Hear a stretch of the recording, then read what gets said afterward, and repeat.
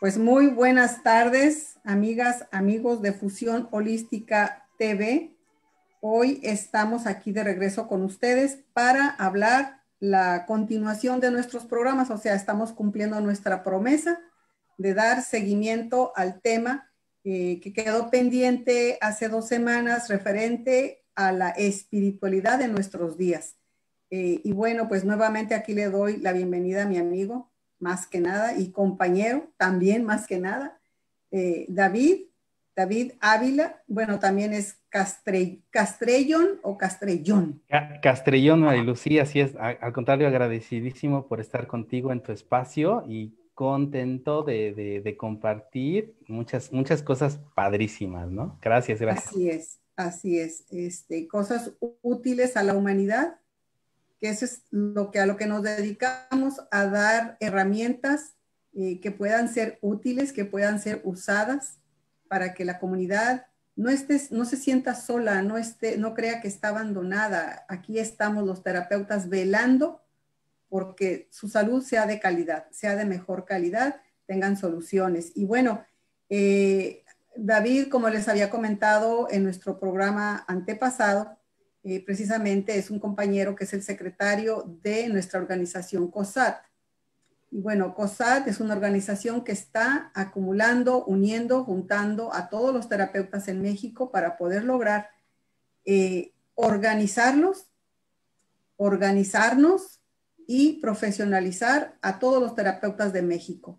Así es que quien guste puede tener información, déjenosla ahí en Fusión Holística TV, para que tengan más información, porque son 2, 3 años de trabajo ya con esta organización y vamos a empezar campañas para que ustedes estén informados de qué es esto, ¿no? De qué es COSAT.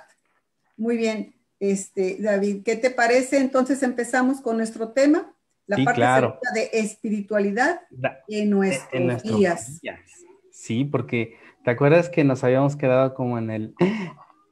¿Y qué más pasaba, no? ¿Y qué, y Sí, sí. qué, qué más, de alguna ¿Y forma, qué nos sigue? teníamos Ajá. enterados? Sí, porque si bien es cierto, la espiritualidad en nuestros días es algo que vamos recordando poco a poco a través del caminar de nuestra propia existencia, hoy sabemos que la propia espiritualidad o nuestro propio espíritu está con nosotros, está activo, hay esa energía, hay ese hálito que está ahí con nosotros, ¿sabes? Como dándonos las buenas nuevas, dándonos esa vitalidad, dándonos esa oportunidad de creer en nosotros, de confiar en nosotros y en momentos de alguna forma complicados, no sentirnos tan solos. Y la espiritualidad es eso, que está dentro de nosotros, pero también fuera de ello. Y fuera de nosotros mismos también. Entonces, es esa parte que no vemos, pero que sin duda está con nosotros acompañándonos a cada momento. Estamos hablando que nos está acompañando, ¿qué?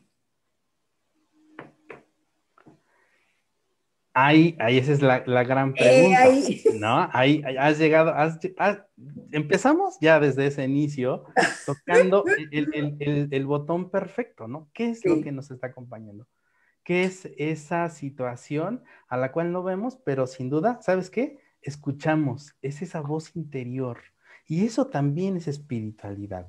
Cuando a veces creemos que hay algo que nos está diciendo, ve por ahí, o ve por acá, o no Ah, ok. vayas, ¿sabes?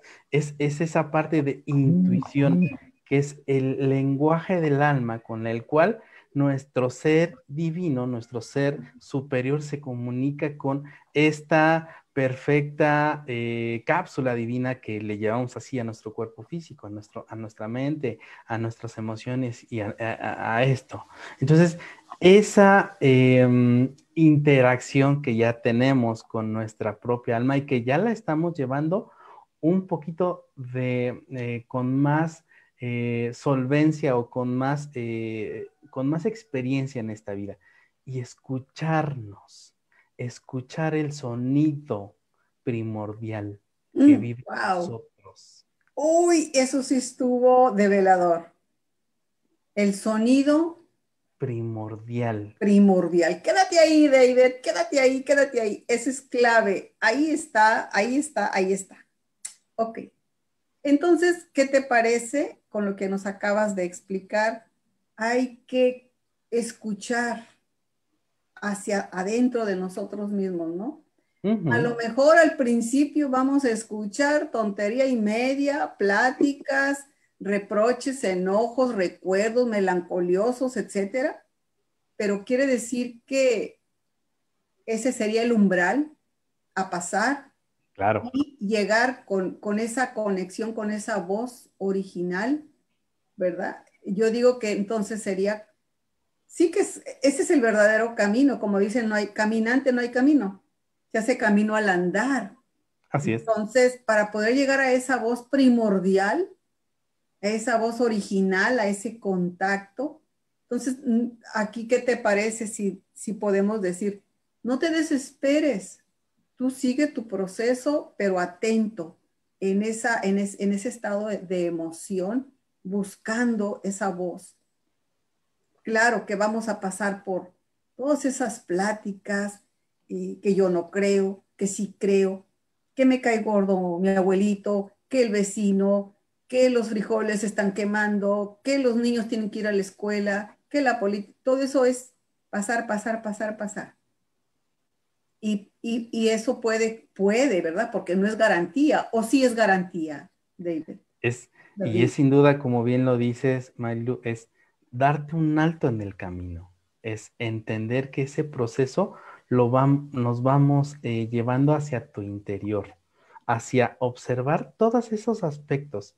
Como bien lo dices, de repente en esta vida a la cual hemos estado acostumbrados desde hace mucho tiempo y Sí. que hay mucho ruido. Pero la forma de encontrarse con esa voz interna, voz primigenia, es a través de el silencio. Y el silencio es simplemente quedarte un momento para ti, regalándote ese instante en donde te permites simplemente saborearte, disfrutarte, interiorizar. Y podríamos decirlo también, la palabra es meditar. Pero fíjate que meditar Meditar. significa medirnos a nosotros mismos, medirnos en dónde estoy yo parado en este momento, en dónde me sitúo. Entonces es medito, me mido. Y ahí, si estoy en esta paz y en esta calma, puedo encontrar esa voz interior que me va a dar, que me va a proveer de tranquilidad, de paz. Me va a proveer inclusive de lo que necesito hoy. Aunque yo no se lo pida, me lo va a dar. Y aquí ese es como la gran magia, Ok. detenernos un momento para medirnos a nosotros mismos hacia adentro, meditar y ahí encontrar esa voz única en nosotros. Y dices, bueno, entonces esa voz, ¿cómo la identifico?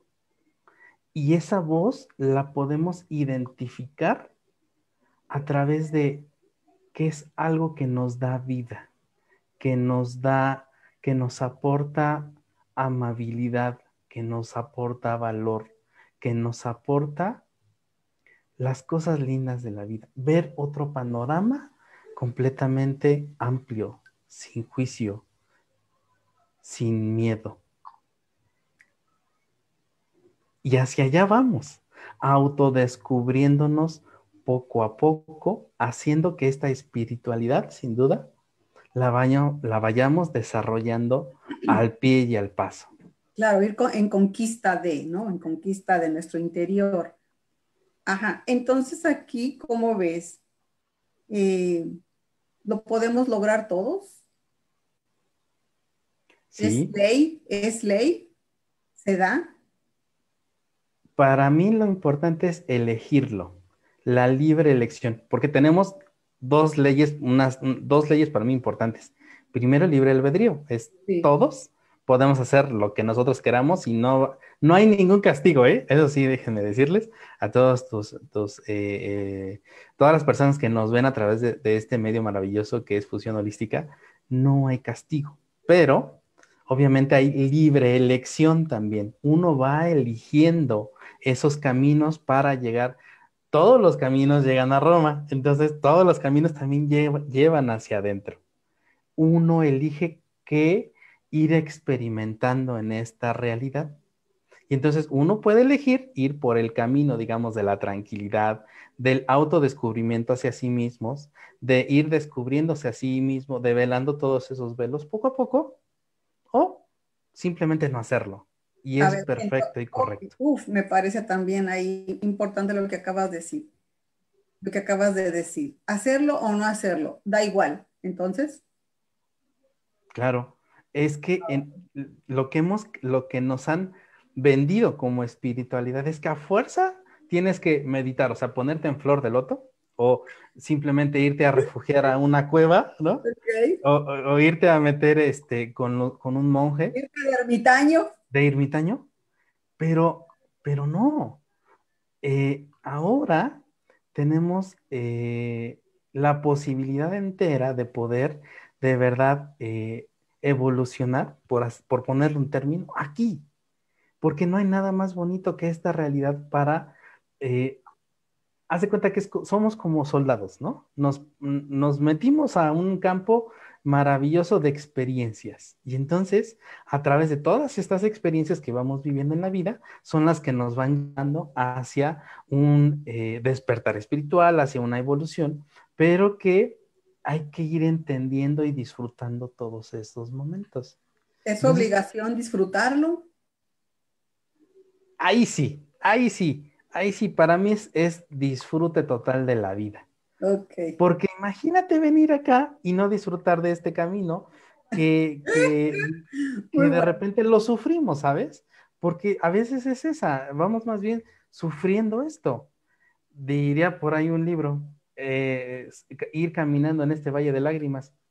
Pues yo la verdad elijo ya mejor disfrutar este camino que me va a llevar a entender todos estos procesos y vivirlo de mejor forma desde el amor, desde la comprensión, desde el respeto con el otro, sobre todo, ¿no? Desde la compasión, porque eso nos ha faltado, elegir todas esas cosas. Porque déjame decirte que todos los maestros, por así decirlo, siempre su gran elección es el amor. Y entonces, el amor también es esa energía que nos va monitoreando, pero que también a veces la perdemos de vista. Entonces, hoy la espiritualidad también podemos verla como cuánto nos damos amor a nosotros mismos, cuánto estamos dispuestos a dar amor a los otros, ¿no? Entonces, son muchas situaciones que hoy hemos olvidado como espiritualidad. Y la espiritualidad, sin duda, es Claro, algo pues, que lo vamos viendo día a día. sí, porque vamos a decir que quien vive en el amor, ahí sí es como decimos nosotros los mexicanos, está en chino, ¿no? Eso está en Sí, chino, exacto, exacto. porque, porque hay que definirlo, hay que Ujú, descubrir qué es el amor, hay que sí, empezar a practicar qué es eso, hay que empezar a entenderlo. Otros te dirían, no, no, no, no, es que eso es, no tiene nada que ver, tú nada más camina, hazlo y eso es amor. Total, pero mientras otros te dicen, si no sabes lo que haces, no has hecho nada. O sea que estamos llenos como de un menú ujú, espiritual ujú, y andamos de casilla en casilla o de platillo en platillo a ver cuál es el que verdaderamente es, a ver quién nos está diciendo el camino real, pero se me hace muy difícil que andemos sobre esa línea del amor. No sé, a ver, tú me corriges, porque para mí podemos andar en el camino de la simpatía, del agradecimiento, de me cae bien, lo acepto, de empatías, ese tipo de términos aún muy lejanos del amor. ujú. muy, muy, muy lejanos. Yo en lo personal te digo, yo no sé qué es eso. Yo Claro. no sé qué es eso, no sé. Pero sí sé, porque lo siento, lo experimento, la empatía, la gracia, el agradecimiento, cierto nivel de alegría, todo ese tipo de cosas, pero así el amor, pues ahí no sé. Ahora, ¿es condición el amor para poder descubrir esto que estamos hablando del camino de la espiritualidad, David? ¿Qué opinas? Viene a mí una reflexión importante. Cuando nosotros Ok, hacemos con amor algo, se nos deja de hacer difícil, con amor. se nos deja de hacer complicado, lo podemos entender, porque el amor sin duda es como de las cosas más sencillas, pero a la vez más complicadas. Es una dicotomía divina. Vaya, vaya, menos mal que sí, ok, a ti se te hace fácil, Claro, fíjate, cosa, fíjate. es una dicotomía, claro, y yo lo puedo observar como esa situación que hasta no conocerla, Sí, no la puedo amar o no la puedo aceptar. O sea, la energía misma del amor que vive en todos y que está en todos también, hasta que no la conozco como tal, no puedo yo apreciarla y decir, ok, la amo. Es como la divinidad. Si no la conocemos, también no podemos decir que la amamos, ¿no? Porque cada pues quien tiene ahí es cierto, como decir, David, amo, amo el amor, o sea, el amor mismo se ama a sí mismo, ¿verdad? claro, Ok, pero aquí y la cuestión es, eh, creo que ahí vamos encontrando cosas muy importantes con lo que acabas de decir. Sí, todo, vamos a decir que todo está hecho con amor, pero estamos hablando ya del individuo, que ya es otro fenómeno, otro fenómeno para que haga actos, vaya, de esa fuente de amor. así es. Ahí está la cuestión, ¿cómo? Y Pues, para mí es cómo lo eliges, porque a veces a lo mejor nosotros elegirlo. podemos ir eligiendo desde el amor, desde la comprensión y desde la compasión, pero igual podemos elegir desde otra óptica, ¿no? Ok, Y entonces el individuo, yo creo que se separa ahí, porque puede pensar, esto es amor, pero también lo puede sentir, que eso es muy diferente. Y eso es a lo que creo yo en esta realidad venimos a juntar tanto las cosas que pensamos, es empezar a sentir los pensamientos y a actuar desde la autoridad, por así llamarlo, de los pensamientos del corazón. Es unir las cosas. Hoy en día es lo que nos separa, es lo que no nos permite ser o vibrar en el camino del amor para ir descubriendo nuestra propia espiritualidad día a día. A veces lo que hacemos es juzgamos todo, si esto es bueno, si esto es malo, si esto es blanco, si esto es negro, nos juzgamos a nosotros mismos. ya salió Entonces, otro tercer grave factor, ¿verdad? claro, exacto, y el juzgar es separarnos, ok, como yo soy bueno, yo soy buenito, porque me Claro, dedico a esto, tú a claro, lo mejor no, porque porque tú estoy te mala. dedicas a otra cosa y eres malo. Entonces ya hay una separación. Lo que hace es que realmente empezamos a ponernos etiquetas y entonces la separación es, tú estás allá y yo estoy acá. Cuando la verdadera, una de las verdades máximas de todo esto es el famoso In Lakesh, todos estamos unidos, todos estamos cooperando en una realidad, todos somos uno. Aunque vengas a destruir. Claro, y ya verlo desde un aspecto de que tú le ponemos una etiqueta, si tú me estás destruyendo, yo estoy construyendo.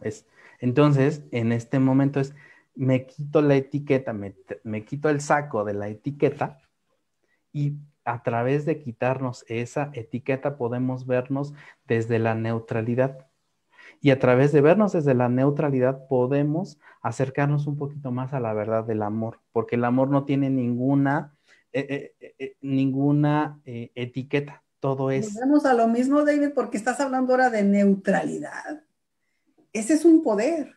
Vivir en el centro medio, en el ujú, equilibrio, en el yin y el yang, en claro, el equilibrio, pues ahí ya se acabó la crítica, se acabaron los chismes, ya vivimos ahora sí, vamos a decir alegría, pero todo eso es una labor de vida, pues.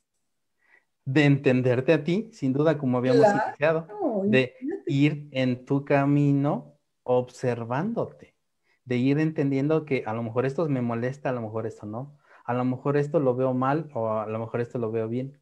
Sí, ¿Qué de ello me define a mí? Entonces es entendiendo mi propio proceso de vida, entiendo mi propio caminar espiritual. No hay nada que sea igual a uno o al otro, porque obviamente todos somos uno, pero todos somos diferentes. Nadie le puedes poner una etiqueta de, aunque sean hermanos gemelos, todos somos diferentes. Todos somos una partícula específica de expresión de la divinidad. Y cada irrepetible. quien es irrepetible, exactamente, porque precisamente esa partícula quiere verse a sí misma como tal y como es.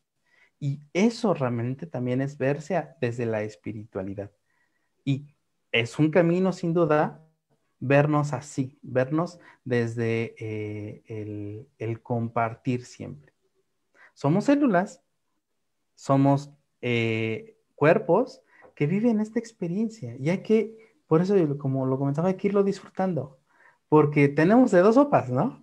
Eso. Irnos en este valle de lágrimas, en el drama del ego, como yo le digo, o disfrutar lo que realmente eres, Pero un a ser. ver, a ver, a ver, estimado David, de veras que te estimo mucho en serio, ¿eh? Muchas gracias, Mari. La verdad que sí. Mira, dame un nombre, un nombre de alguien, Ajá, de, de los que hemos considerado nosotros, los humanos, todo entre ajá. comillas, ¿ok? Sí, ok. Un nombre de un, una individua o un Ujú, individuo, sí, hablando en esa dicotomía, ¿verdad? De hombre-mujer. Un ser humano, nada más dame uno, que haya sido esa felicidad y no haya sido sufrido, torturado, mortificado, que haya muerto, que ella se haya ido de este mundo en alegría, todo un Cristo, todo un amor, todo un ser despierto. Uno. que yo lo conozca, que yo haya platicado con Que él, hayas que yo leído. haya Ajá, porque leído, porque además, sí, bueno, que tú yo hayas creo, leído o que conozcas físicamente, no, no. imagínate, sería Me yo no, invitas, no me despegaría de él seguramente. claro. Sí, Uno nada más. bueno, no, bueno, yo creo que ni siquiera el avatar como tal o el gran Ese está maestro, el ahí. gran instructor, Exacto. yo creo que siempre el hecho que lleguemos a esta materialidad, siempre habrá los dos polos, ¿no? Porque estamos acostumbrados a eso. Estamos regidos por una situación muy específica a la cual nosotros lo conocemos como dualidad, ¿no? Y entonces, Claro. creo yo que habrá maestros, sí, y sin duda hay maestros que a lo mejor nosotros no conozcamos físicamente, pero que el gran indicador para identificar a uno de ellos es el corazón. Si tú me preguntas, el gran avatar que ha venido, y bueno, nosotros lo conocemos con muchos nombres, pero para mí ha sido, él ha cumplido cabalmente con toda esa Pero ¿quién? O sea, misión de vida, ¿quién? claro. Estamos hablando con amor y que haya muerto con felicidad, que haya sido su vida feliz, que es lo que estamos hablando, la felicidad. Y si te dijera, Dime, dime, dime. si te dijera que el gran maestro, como yo lo conozco, el gran maestro Emanuel, vino, o sea, el maestro Yasúa, Jesús, como quieran llamarle, si él hasta disfrutó su muerte, ¿qué pensarías? Que no es cierto. ¿Crees tú? Porque, sí, porque ha hablado todas sus vidas. Mira, si me hablas de Moisés, que está dudosa su existencia, pero vamos a tomarlo en cuenta. Si Ajá. vamos a hablar de Krishna, si vamos a, también fue, siempre andaba de guerrero y matando y muerto y en todos esos dramas. Y bueno, luego bien, todos los avatares que dices, todos han venido, como ellos dicen, a dar la vida, a sacrificarse por la humanidad, que a dar. Entonces, ¿dónde está la alegría? ¿verdad? Sí, luego me dicen, es que ellos son todo amor, toda felicidad, toda belleza. Sí, sí, pero yo no estoy hablando de eso, estoy hablando de la alegría, porque el que se ha metido a ese camino habla de una, una enseñanza, una vida, una trascendencia, dejar una coleta de trabajo ha sido con dolor. Ahora sí ellos dicen, sí, pero es que lo que cuenta es que por dentro ellos lo hacen felices. ¿Y qué crees? Y me han dado una Perdón, respuesta, perdón. O no lo una, sabemos, eso lo podemos, es sí, una hipótesis de la claro, mente para llenar un hueco y que nos haga creer a los demás que sí, que eso es el camino de la felicidad y que ellos están. Mira, yo sí. he conocido grandes maestros de todos los niveles, de todas las escuelas del mundo, y resulta que su vida ha sido desgracia, el último que yo me acuerdo, no vamos a hablar de estafetas, pero Ujú. sufrido, lleno de llagas, llorando. Entonces, ¿dónde está la alegría? Dices tú, ¿dónde está la alegría? No, yo pienso que es, es una obra dura que al cuerpo se le mortifica. Ah, ahí está, ahí te va, ahí te va. Pues es la mente y ahí está la mente depositada en ese cuerpo. Sí. O no, a ver, tú ayúdame a hacer así. Y es que, bueno, déjame decirte y es un poco el gol, porque bueno, obviamente como maestro de registros acá, chicos, de repente recibo información desde ahí con el registro acá, chico. Y tu pregunta es respondida de todos. No hay ningún maestro, porque todos somos maestros. Todos venimos aquí a cumplir ciertas situaciones muy específicas de experiencia. Todos, insisto, tenemos esa alma, ese hálito de vida que nos da la propiedad de estar aquí. Y al tener esa propiedad, digamos, todos los seres humanos que venimos acá, tenemos esa misma identificación con la divinidad. Por ende, a partir de que todos venimos acá, todos venimos a elegir experimentar felicidad, elegir experimentar amor, pero tú lo eliges. Mm, Ya viene en el plan Eso divino. es teórico porque Es teórico y práctico. yo no he podido, ¿ok? En las escuelas que he estado, en las prácticas, no, a lo que voy en búsqueda de la verdad, de esa felicidad. Mira, te voy a comentar algo bien rapidito. Hace Sí. muchos años dije, ok, como tú lo acabas de decir hace ratitito, si vas a sufrir en este mundo, en este valle de lágrimas, ¿verdad? Bueno, pues dale un sentido a ese Ujú. sufrimiento. De todos modos vas a Claro. sufrir. Yo así me lo dije, yo estaba chiquilla y yo dije, bueno, si todavía, si así voy a sufrir, pues entonces dale un sentido y de todos modos voy a sufrir. Pero de eso no me escapo. Y te lo dicen en los Vedas. No te vas a escapar porque acto que hagas, bueno o malo, tiene consecuencias. Y ya lo descubrí que sí Ujú. es cierto. Mucho disfruto mi platillo bien sabroso que me hice de comer. ¿Y cuál es la parte contraria? Pues que es un trastero, que hay que ir a trabajar para comer, traer más para seguir cocinando, tengo que traer jabón, estropajo para lavarlo, o sea, todo tiene las leyes son las leyes, la ley de causa y la ley de efecto. Entonces, ahí es donde yo digo, donde hablar de felicidad, yo diría que es por meramente instantes, porque si la probamos, ¿no? Ujú. Ujú. Instantes de felicidad, sí, y bueno, es un proceso que puede durar años y decirle a la gente, vas a sufrir, punto.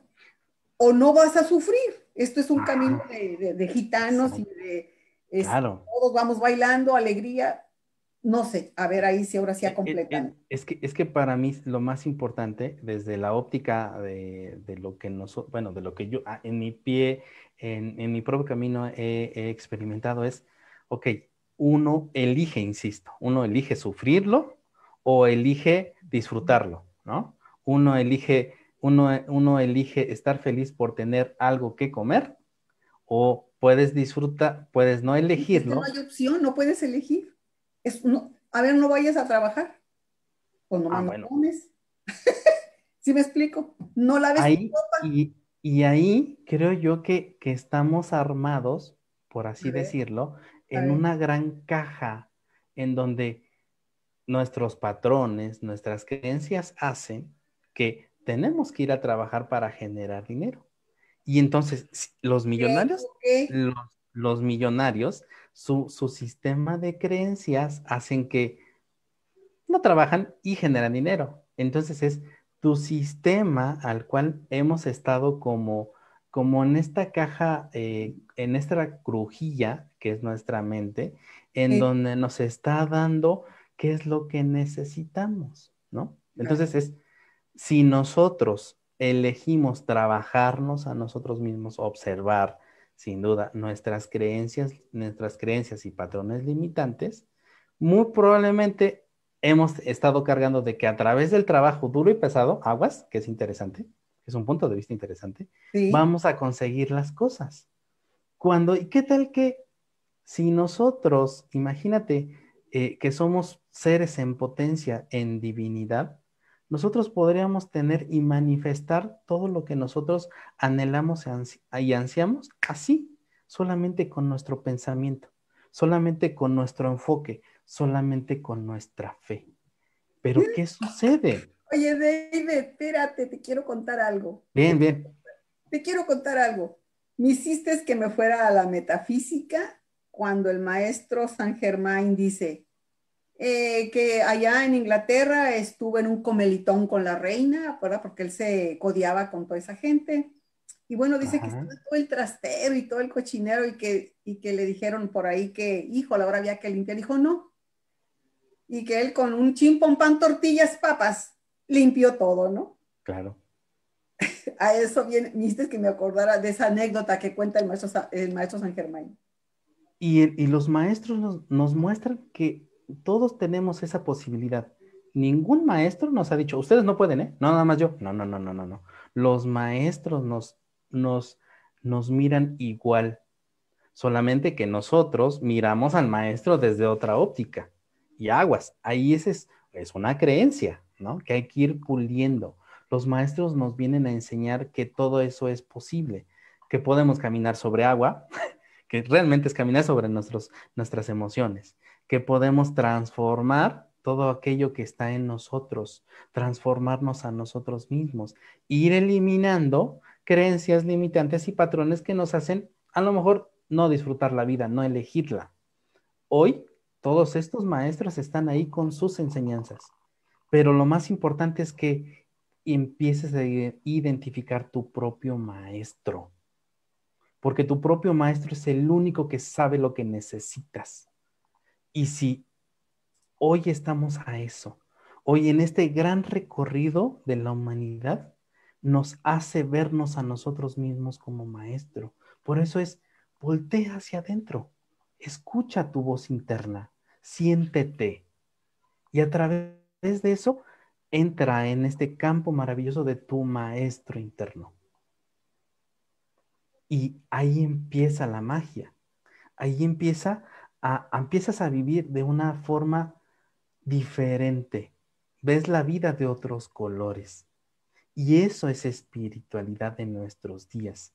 Voltearnos a ver, porque siempre estamos volteando hacia el frente, hacia qué maestro es mejor, hacia qué técnica es mejor, cuando la verdadera y más maravillosa eh, sincronía de amor es el maestro que vive en ti y te hace libre. A mí me encanta es una de las frases más poderosas que tiene la gran eh,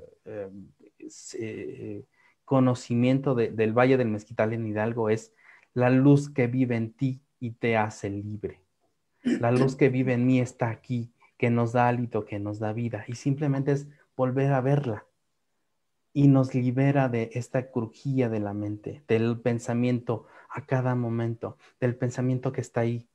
Si nos detenemos y escuchamos nuestra voz interna, de verdad va a surgir en nosotros los milagros, de todos esos milagros que hemos escuchado hablar, de, como bien lo dices, es con un tris se termina todo ese sufrimiento. Pero nosotros elegimos estar afuera o elegimos también mirarnos hacia adentro.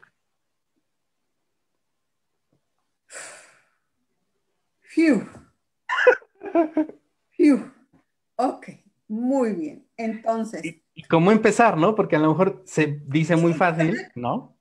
Pero es exactamente. cómo lo Porque hacemos David, hoy. te aseguro, David, que nadie en este mundo quiere sufrir Claro. esas golpes, maltratos, enfermedades, injusticias, la muerte, la vejez. Nadie. Entonces, ¿cómo lo vamos a evitar? Ahora sí, danos otra vez pasos. Yo creo que uno de los pasos concretos es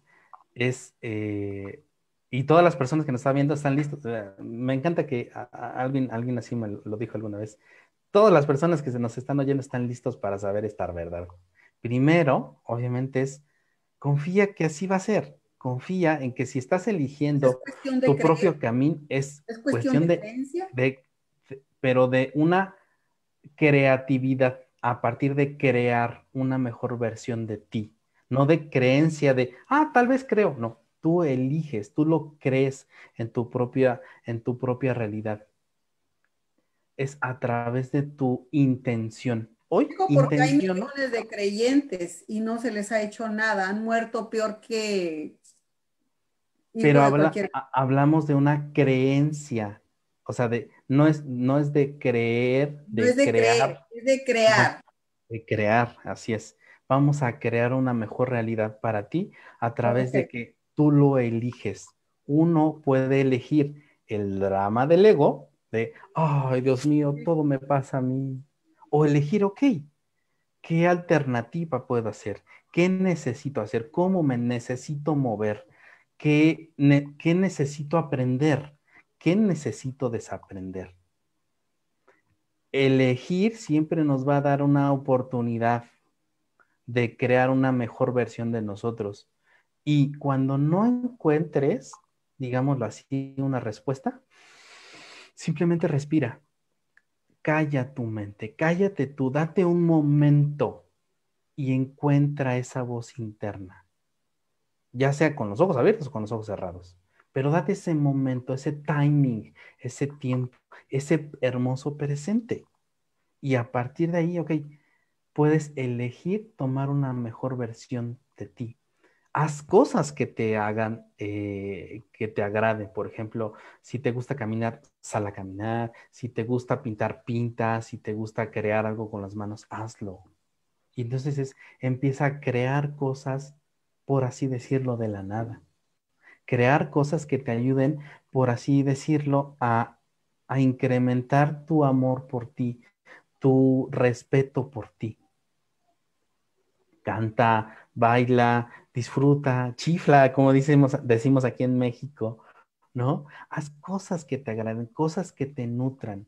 Ve cosas, programas lindos en la televisión, música que te agrade, hazlo, haz cosas que te nutran, que te llenen, que esta alma que está aquí resuene, siéntelo, porque hemos dejado de sentirnos, hemos elegido hacer otras cosas y no sentirnos. Entonces, para mí, estos son pasos que uno puede ir guiándose para encontrarse así. Cuando estemos haciendo cosas que sean dichosas para nosotros, ahí vamos encontrando cosas en nuestra propia felicidad. Pero es elección. Uno elige siempre. Así como tenemos leyes universales, como lo decíamos, es de libre albedrío, de la causa y efecto, también hay una de las más importantes que es libre elección. Tú eliges estar en el drama del ego o simplemente hacer las cosas que a ti te gusten. Fíjate que le compartí nuestro primer programa, Ajá, ¿verdad? A una personita que hará como 2 semanas, creo que ajá, como los 3 días que tuvimos el programa, empezamos a platicar con su hermana y le mandé ujú, nuestro programa. Y bueno, me llama él y me dice, ok, soy diabético, ok, me están, mi pie está por perderse. ujú, Eh, Porque hablamos del mismo punto de creer. ajá, tuvo una creencia. Ujú, Él dice, quiero creer, dice, pero no se da. bien, Tengo fe, pues yo creo que es fe la que siento, dice, porque he rezado mucho. Ok. La virgencita de allá y a la virgencita de acá. Ujú. Pero no hay nada, no hay cambios. No ha Entonces, resultado. ¿cómo? Ajá, cuando se está en esa situación que no es raro, es lo común más que nada, es lo común vivir en la pobreza, en la miseria, tanto intelectual, tanto moral, tanto económica, tanto física, tanto política, tanto social, de todos los niveles hay un 80% de pobreza. ¿Qué le puedo ofrecer yo a esta persona? Ya no puede. ¿Qué sería la guía, David? Por ejemplo, si hablamos de una persona que en este caso tiene problemas de diabetes, muy probablemente le perdió la dulzura a la vida. Sí, ¿qué puede hacer ahorita? Si es Ok, como le dijimos ahí en el programa, ¿no?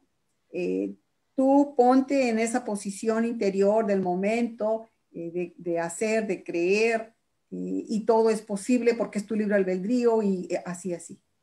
Y su hermana, ella fue mi estudiante hace ya muchos años, ¿verdad? Y por eso me dijo, aquí está la chamba, Maryluz. Así me dijo, aquí está la chamba, aquí está mi hermano y yo soy la que lo está cuidando ahorita. Ah, ahí les mandé eso, ¿no? Y ahora el Señor, a ver, aquí estoy, como me dice ok. mi hermana, ¿qué le podemos ofrecer? Vamos a primero tener que cambiar nuestros pensamientos y nuestras emociones. Sin duda es empezarnos a mirar con más dulzura, porque, insisto, nos estamos flagelando a cada momento. Nos victimizamos y eso, ¿qué crees? Nos trae beneficios. Entonces, más bien, mirarnos tal y cual somos, primero. Uf, Mirarnos, tal y vernos. Claro, es que imagínate, con todo ay, respeto para la persona, él se está victimizando, ¿eh? Y para sí, mí es está mejor que, mira, enojado, mira, tengo está enojado tengo con la una vida. enfermedad y yo no puedo hacer nada y No, no, está cámbiate. enojado con la vida, te digo, está Claro, muy enojado y bueno, le dijo a su hermana, pues yo ya he hecho todo eso, dice, pues desde que hace años, a ver dónde está y me mandó ahí, ya me mandó el señor mensajes y ella también. Es, pues, y pues es que, seguido tengo ese tipo de contactos, ya sabes tú ujú, que conozco lleno de terapeutas y gente claro, que uno ha tratado. Y para mí como terapeuta y para ti y para todos nosotros los terapeutas es importantísimo ver estos puntos porque en nuestras manos están claro, esos cuerpos, esas mentes y como tú lo dijiste, y esas almas. Entonces, a eso voy, ¿no? Imagínate, este programa lo escuchan nuestros compañeros terapeutas en nuestra plataforma de YouTube, de COSAT, lo que les va a aportar. A eso voy. claro. Tenemos que apelar a lo máximo que podamos darle a nuestra sociedad para de verdad aportar lo que estamos pregonando. Así De, es. ¿qué Y le sin digo? duda es, ok, vamos a hacer un trabajo interior primero. Ok, Ok, hay de dos sopas, o hacerlo o no hacerlo. Y el trabajo interior es, como te lo dije, vernos tal y cual somos, vernos desde la óptica más simple. Ve sí, tu cuerpo, como habíamos dicho ese ejercicio, observa tu cuerpo, qué tiene, qué no tiene, cómo lo ves, obsérvalo. destrozado, porque así lo tiene destrozado. Pero imagínate, nos vamos a empezar a quitar etiquetas.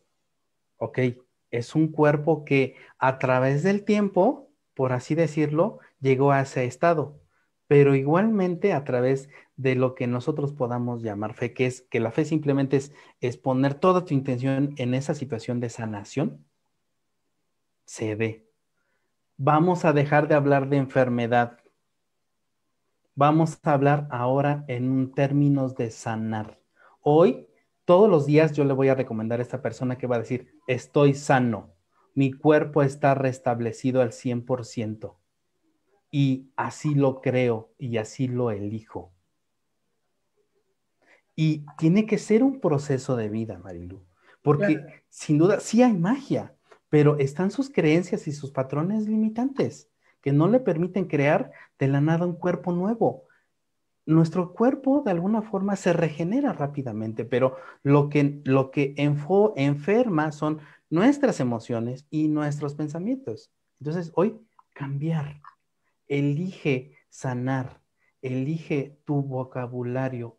A partir de hoy esta persona, o desde ahora, tiene que decirse y mirarse al espejo y decir, estoy sano, estoy confiado en mi sanación. Hacer cosas que hagan que sane, cambiando el chip.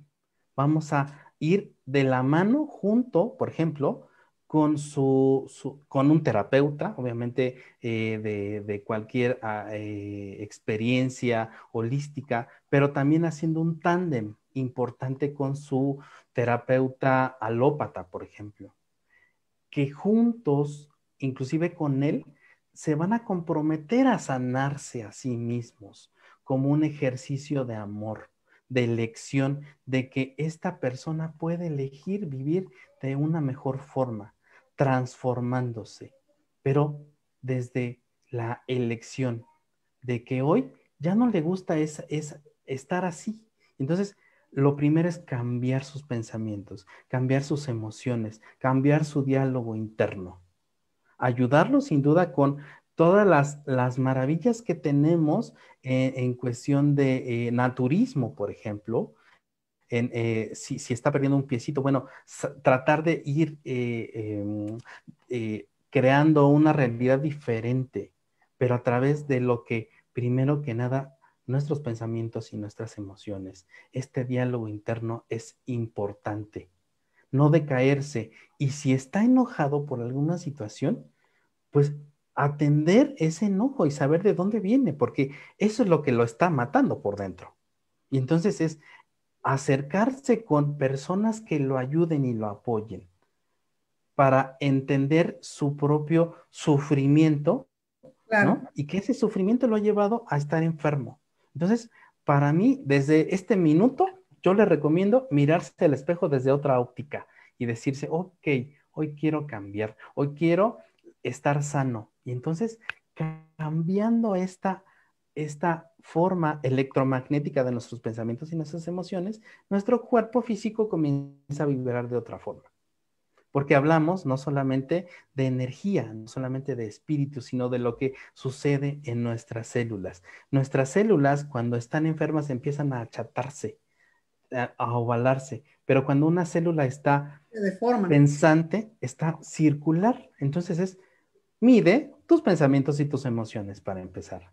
Y de ahí empezar a apoyar a la persona desde una óptica más amorosa, sin juicio, verlo desde una óptica que él permita sanarse a sí mismo. Porque, ojo, ningún sanador te sana, tú te sanas, la persona se sana.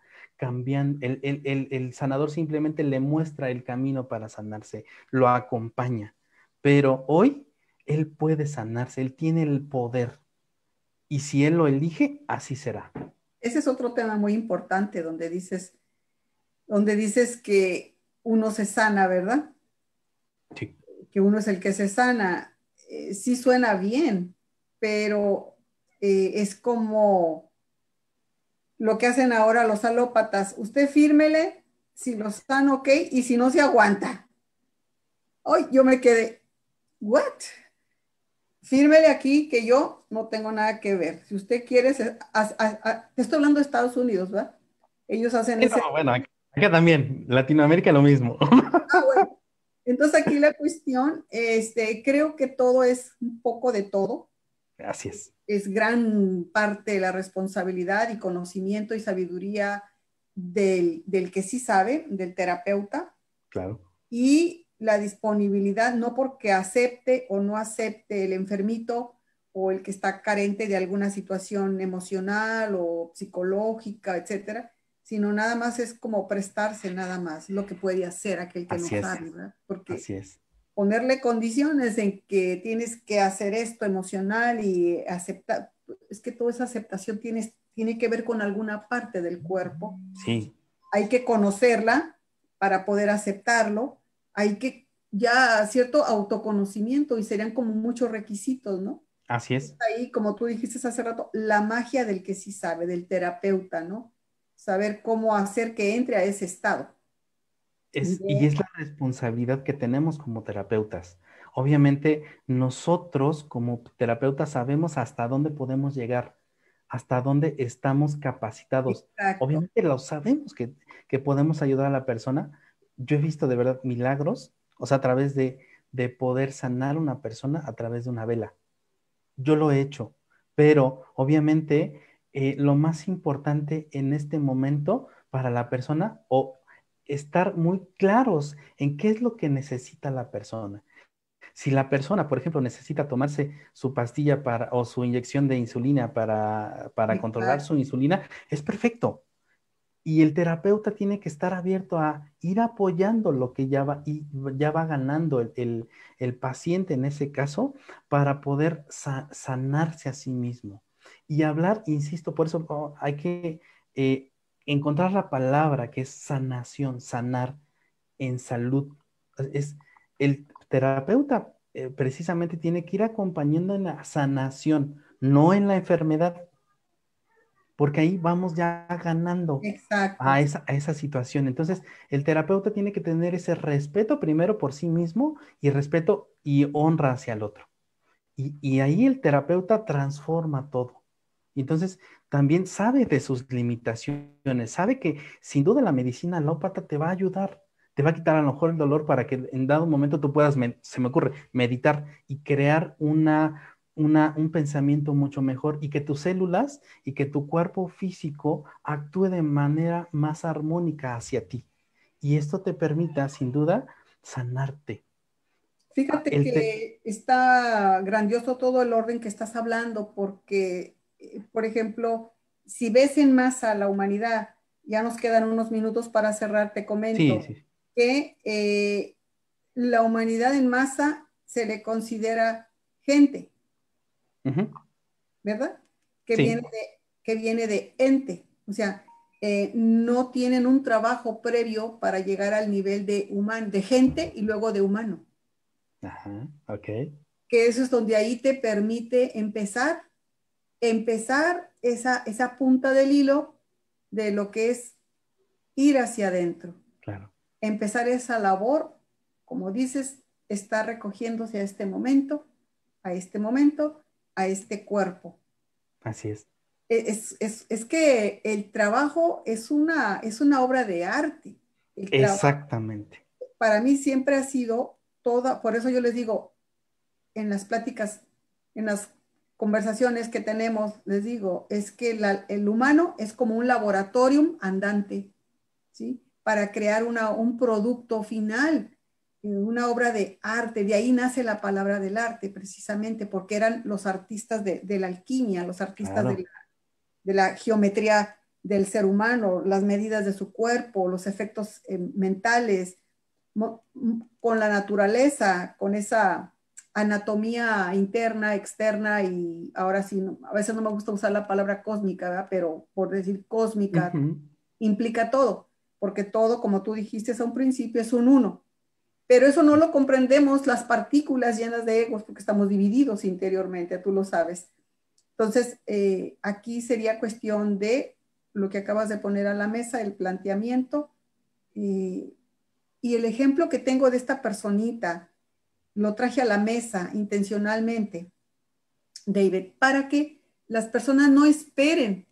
ujú, Ahorita que están sanos o que están jóvenes o que son adultos, pero que están sanos, no esperen a estar en un cuadro psicológico o en un cuadro clínico destrozados, ¿verdad? Cuando podemos prever en gran manera esos estados tan dolorosos que yo te voy a decir por mi parte. Yo he estado enferma y cuando estoy enferma no me es fácil hacer las labores interiores. ujú, Fíjate lo que te estoy diciendo. Y claro, entonces, eso lo hago cuando, por eso decía aquel dicho, dice, que, como decía, deja acordarme, guarda, guarda cuando tienes para cuando no tengas. Y si ahorita tienes tu salud, hay que guardarla y hacer el trabajo, porque cuando carezcas de eso, es cuando tu mm, salud por naturaleza te va a responder de mejor manera y no tener esos cuadros de dolor tristes, de odio, de desesperación, de rencor, porque no se hizo el trabajo pendiente. Si quieres tú cerrar, por favorcito, a ver qué sí, opinas. no, primero que nada agradecer a Fusión Holística, el espacio. Yo encantado de que me vuelvan a invitar y de platicar de muchas más cosas. Hasta voy a proponer ya que tengamos ya un espacio propio. Ya, sí, me encanta estar acá, me encanta Claro. compartir, sobre todo Da- compartir, Dar. porque, porque esto es algo importante. Venimos a compartir lo que en todo este recorrido de vidas, y hablo de vidas, hemos tenido. Y hoy tenemos esa responsabilidad, más los terapeutas, de compartir lo que somos, de lo que hemos aprendido, compartir todo eso para los demás, porque lo que estamos haciendo sin duda somos maestros de maestros, pero esos maestros también nos alimentan a nosotros. Entonces, sin duda para mí lo más importante es hoy aclarar que vivir en la espiritualidad nos define. Siempre estamos viviendo en la espiritualidad. Solamente hoy elegimos vivirla. ¿De qué manera? Para mí, lo más importante, elegir la salud, elegir la alegría, elegir el gozo, elegir amor. Amor por el otro, amor por mí mismo primero. No puedo, no puedo dar algo que no tengo. Entonces, primero elijo amarme a mí, elijo conocerme, elijo conocer esa voz interna que está ahí. Y entonces, en esa experiencia, poder compartir a los demás. Y sin duda, si necesitas apoyo, para eso están los terapeutas holísticos, para eso están los terapeutas clínicos. Acércate a ellos si tienes alguna dificultad. Acércate a una, no sé, dejemos de ser como mezquinos con nosotros o soberbios. Y si tienes algún padecimiento, acércate con alguien profesional que te pueda ayudar.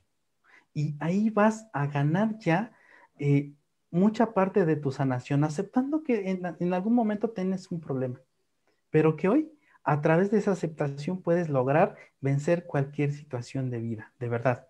Nosotros tenemos la capacidad para crear una realidad mucho mejor desde el amor, desde la abundancia, desde la prosperidad y desde la riqueza y desde la salud. Solamente es elegirlo. Y muchísimas gracias por estar compartiendo todas esta charla maravillosa y agradezco a Maryluz, insisto. Si tienen alguna otra duda en cuestión de COSAT, que es una de las grandes iniciativas que tenemos para seguir colaborando con todo lo que hacemos, de verdad, acérquense. Yo creo que van a estar ahí los números, ¿verdad, Maryluz? Sí, correcto. Y si no, ya saben, se pueden contactar por medio del canal de Así es. Fusión Holística TV.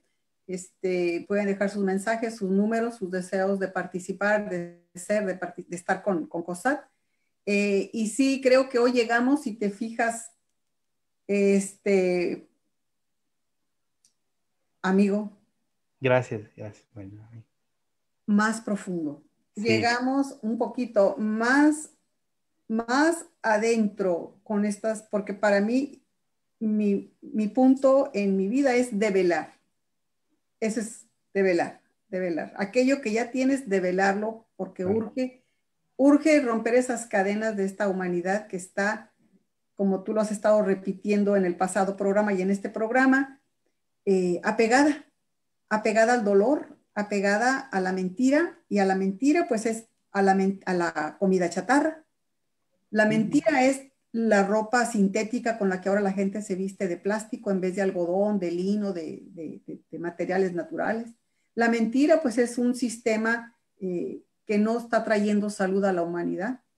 A la mentira pues es de estar intoxicando su vida, su existencia, total que cómo va a ser su final.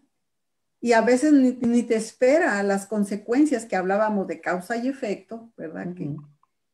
Que si tienes unas criaturas que las sabes cuidar, las sabes, no, las conservas en su inocencia, les alimentas la esencia, les alimentas su conciencia, los respetas, no les quitas esa humanidad con la que nacieron, no les minimizas su conciencia, que ahí está el sumum del conocimiento intrínseco del ser humano, su luz propia, que es a la que queremos apelar, no tanto a lo exterior, sino a eso que estamos hablando, la espiritualidad, ya que la palabra espiritual viene de espíritu, de fuego, de luz, de electricidad. Por eso dicen los juegos pirotécnicos, ¿no? la pirotecnia o piromaníacos con el fuego, la lumbre, la electricidad. Entonces, de ahí viene lo de espiritualidad, de la fuente única que es la luz. Entonces, creo que hoy llegamos un poquito más adelante a esa develación y como tú dices, si estás dispuesto a dar más de ti, oye, qué maravilla que así surjan más terapeutas con esa disponibilidad a darse, porque te estás dando a los demás. Fíjate, tu preparación, tus horas de trabajo, de hambre, de sueño, tú lo sabes y lo sabemos muy bien, todos los terapeutas pasamos por eso, ¿no? Que nos cuesta miles de dólares estar yendo a los cursos, ir viajando, ir investigando, y que hazle así, y que vuélvele a repetir, y que el sello, y que el mantra, y que la lección. Entonces, es precisamente en lo que queremos meter a toda la humanidad hasta donde llegue Fusión Holística TV y COSAT, que COSAT va primeramente por México, por los terapeutas. Como dijimos, su columna toral es la dignificación de los terapeutas, la profesionalización de ellos, ¿verdad?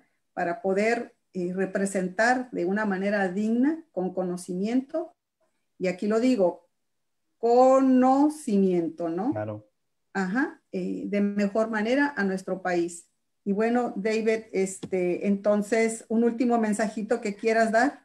Pues que la luz de Dios que vive en nosotros nos ilumine nuestros caminos. Bendecidos sean todos y agradecido, insisto, infinitamente por este espacio, por estar aquí con ustedes. Y bueno, pues mi nombre es David Alberto Ávila. Me encuentran en Facebook, en Instagram como Sabiduría Akáshica. Entonces ahí me encuentran. Si tienen alguna duda, algún reclamo, pues ahí estamos a sus órdenes, pero sobre todo para ahí compartir. Desaparece ¿cómo se le llama? La plataforma de David y luego vuelve a aparecer. Exactamente. Bendiciones a todos. No se crean. Perfecto. Pues muchísimas gracias. Gracias a Fusión Holística TV y a COSAT. Un gran saludo. Y ya estaremos aquí con más terapeutas, más compañeros, más colegas al servicio de la comunidad. Sí, ¿querías agregar algo de ello? Sí, digamos, el comercial, ¿no? A veces tenemos módulo de registros akáshicos dictado por su servidor 14 de marzo. Es un módulo apertura en donde es una edición especial solo para terapeutas, en donde les vamos a enseñar qué es esta parte del registro akáshico y cómo el registro akáshico beneficia las terapias de todos los terapeutas, y va a estar buenísimo. Y bueno, pues ahí inscríbanse en Sabiduría Akáshica o en la página www.escuelaram.com. Por lo pronto en Facebook, ¿verdad? En Facebook. Sí, estamos en Facebook. ¿Cómo dijiste otra vez? Es Sabiduría Akáshica, todo pegado. Ajá. Sabiduría Akáshica, todo junto. Ahí encuentran a nuestro compañero terapeuta David. Perfecto, muchísimas gracias. Y Maryluz, la voz de América, les dice hasta la próxima. Hasta la próxima. Fusión Holística TV, un espacio con entrevistas, productos, servicios, personajes y artistas de la farándula holística, desde San Diego, California para el mundo. Fusión Holística TV.